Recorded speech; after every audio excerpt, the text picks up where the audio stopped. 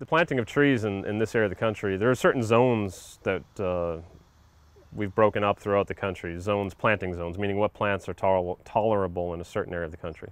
In this zone of the country, we have plants that can be planted in the spring and fall, and we have plants that can be planted just in the spring. Really, the best time of year to plant is going to depend on that species.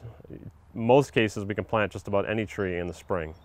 There's going to be a lot of cases that we cannot plant them in the fall. There's going to be plants we still can plant in the fall, but certain trees are a hazard to plant in the fall.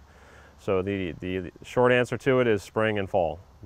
In regards to shrubs and planting, again, shrubs that fall into our zone can be planted spring and fall. There will be some hazards, again, of some plants can't be planted in the fall. Typically, as always, most all cases can be planted in the spring.